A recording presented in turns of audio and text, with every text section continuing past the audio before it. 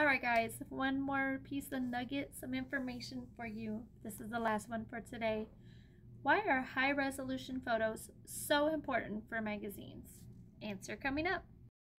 For all of you who wanted to know the answer to that question, the answer is very simple. The clearer the picture, the clearer the product. So the more higher the resolution of the photo, the better the picture is going to come out during print.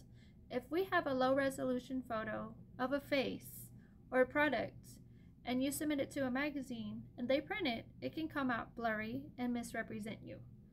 So whenever you are submitting to an article and you're submitting photos, you want to make sure that your photos are high resolution and professional quality for better print and clarity when the issue is released.